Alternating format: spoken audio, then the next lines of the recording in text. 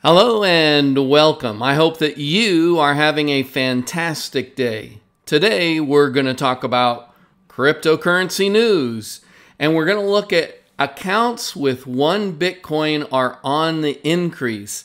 And what does that mean, and how does that affect you and I? We're going to look at, is this Bitcoin's time to shine?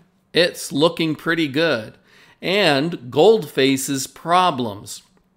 With the coronavirus, it's making it difficult and in some cases impossible to transport gold around the world. And the result is it's creating quite a number of problems. So let's get into it. Bitcoin trading for beginners. These are ideas to help you take profits and avoid losses. Can we get this video to 99 likes? Smash that like button. It helps us tremendously. I'm not a financial advisor. This is not financial advice. This is my opinion. So, the number of addresses with one Bitcoin is rising while Bitcoin is leaving exchanges. Kind of interesting. After a crypto market crash in March, the number of wallets with at least one Bitcoin has kept rising, reaching a new all-time high.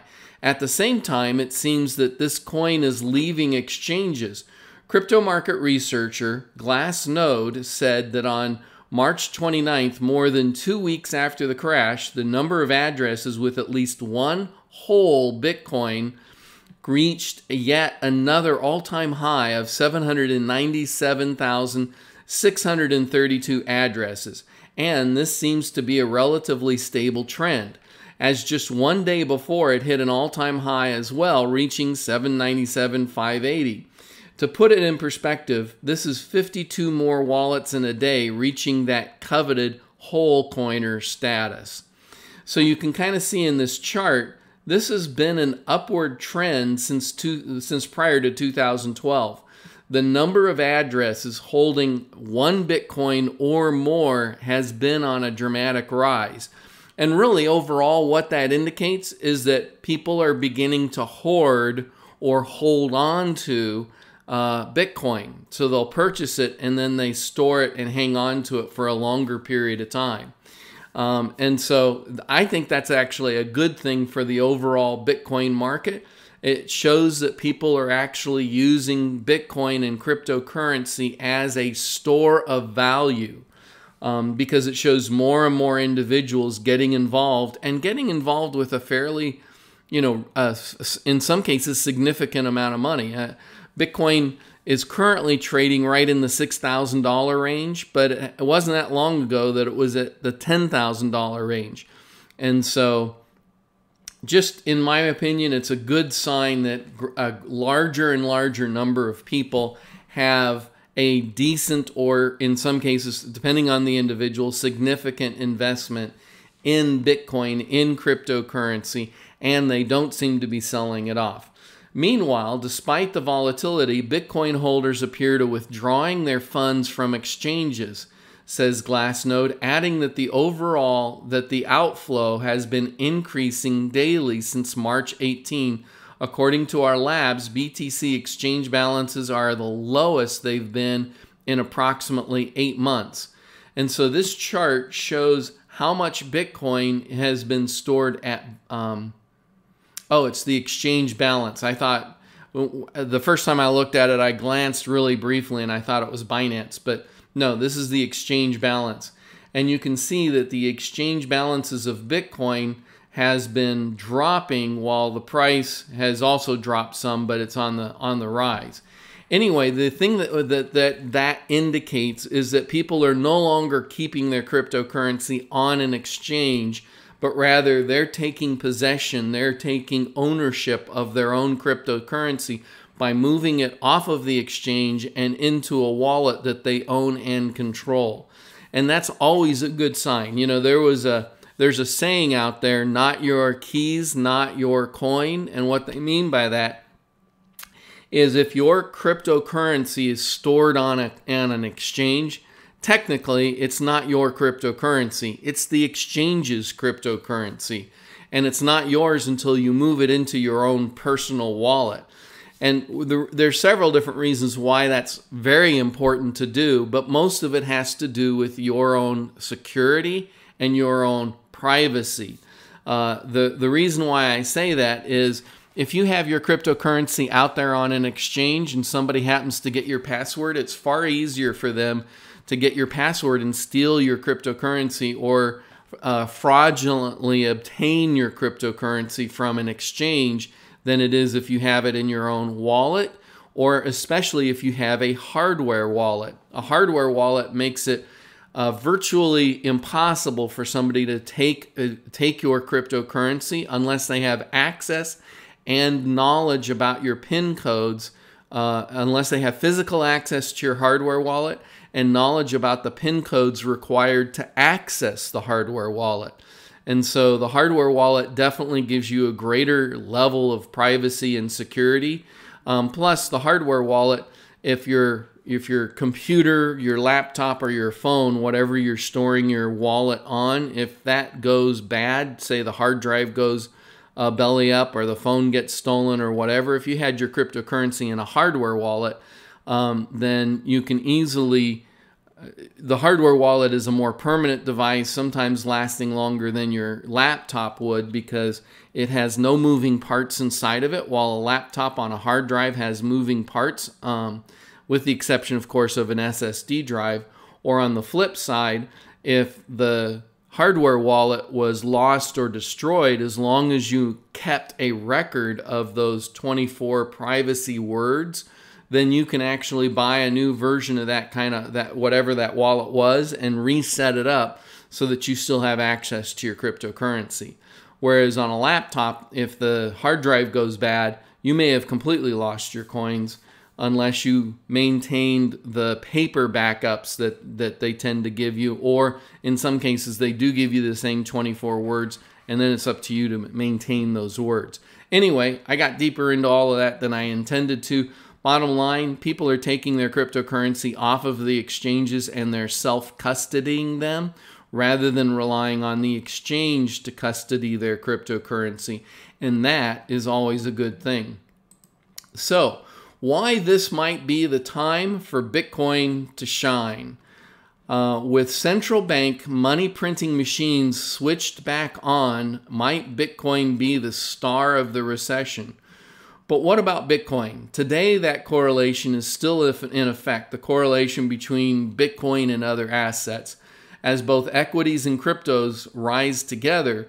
But as we have seen in Bitcoin's recent price movements, that is loosening. Bitcoin is beginning to differentiate itself from the stock market and from other equities and assets.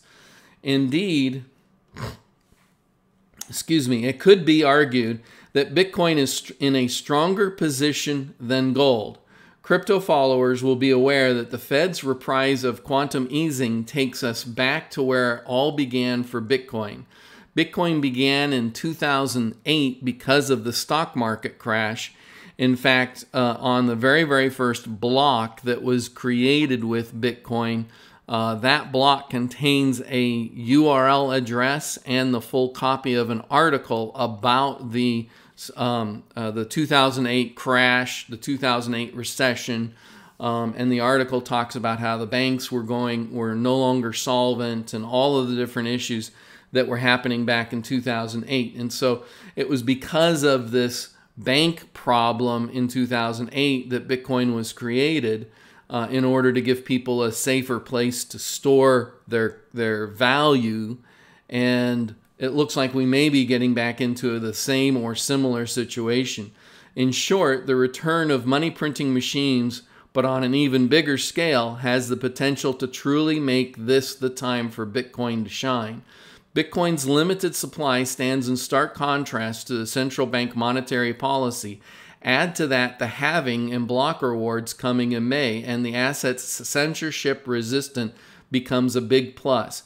Now, censorship resistance, I thought the best explanation I've heard of that, and the one that really clicked with me as to why it's important. Censorship resistance means that if the men with guns come to you and tell you to give you their Bitcoin, you have a way to protect it and a way to prevent your wealth and your treasure from being taken away from you. It's a lot more difficult for them to get your Bitcoin than it is for them to seize your bank accounts. And so Bitcoin has a large degree of censorship resistance, especially if you do not keep your cryptocurrency on an exchange. If it's on an exchange, then yeah, the government can come take it, just like the government can come take any money out of a bank account or any other situation. But if you have your cryptocurrency on a hardware wallet, then they need that hardware wallet in order to confiscate it. So Bitcoin adds a large degree of censorship resistance to your income, your savings. It's better than keeping it under a mattress, because if they invade the house and they look under the mattress, boom, there it is. But because even if they find if you've stored it on a hardware wallet, even if they find the hardware wallet, they still need your keys or your login. It's actually a set of numbers. It's either somewhere around 4 to 8 or 12 digits in order to access the hardware wallet. And it depends on the hardware wallet itself. So that provides you a bit of censorship resistance. Now, to put that in plain English, Bitcoin could act as a hedge against inflation. And so while the dollar, with all of this, I mean, we're already talking about $6 trillion through quantitative easing. In other words, the Federal Reserve is printing $6 trillion and injecting that into the economy, while we had a $2 trillion stimulus bill. So at the moment, we're looking at around $8 trillion being pushed into the economy. That may be just the beginning. And if it really is, then we will definitely see a significant devaluing or inflation on the US dollar. So a few more quotes I thought were quite interesting. Chambers continued, "Now we are in new dynamic. The quantitative easing, everything everywhere move by central banks to flood the world with cheap loans to keep the world from going bust in the new quarantine dystopia. Now investors are worried about inflation, and Bitcoin and gold are rallying accordingly. This theme will run and run." But Chambers cautions that it is the coronavirus that dominates everything. In the background, the halvening is fast approaching, which is generating some updraft. But that is nothing compared to the rolling saga of the coronavirus, which will drive all markets until further notice. And so, I don't know what to tell you, but it is going to be an interesting next few months. That's for certain. Gold faces a very physical problem. Bitcoin to the rescue. So, Bitcoin's competitor, gold, found itself in a peculiar situation due to the current pandemic. It's getting increasingly difficult for it to move. Fears of standard bullion led to London spot gold prices dropping far below U.S. gold market. There's plenty of gold, but it's not mobile. It's immobilized. While U.S. Federal Reserve promised unlimited stimulus on Monday, resulting in the jump in gold prices, there's still the issue of lockdown countries, closed refineries, air travel restrictions, and shut down airports, and nobody to work on transferring the gold bullion where it's needed. What's more, many dealers are worried to even try sending a shipment, as it may potentially get stranded, says the Los Angeles Times.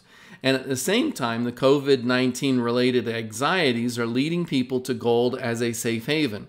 A question is raised: is there enough gold in New York City to deliver against future contracts traded on the CME group-operated commodity exchange, better known as COMEX?